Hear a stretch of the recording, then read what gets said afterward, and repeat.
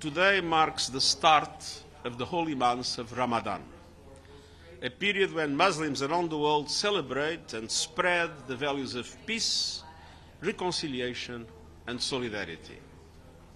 Yet, even though Ramadan has begun, the killing, bombing, and bloodshed continue in Gaza. We recently entered the 6 months since the Hamas terror attacks in Israel and the catastrophic Israel onslaught in Gaza began.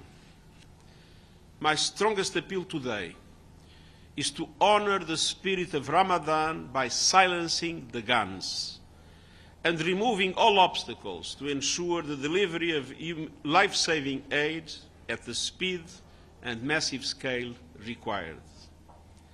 At the same time, and in the Ramadan spirit of compassion, I call for the immediate release of all hostages.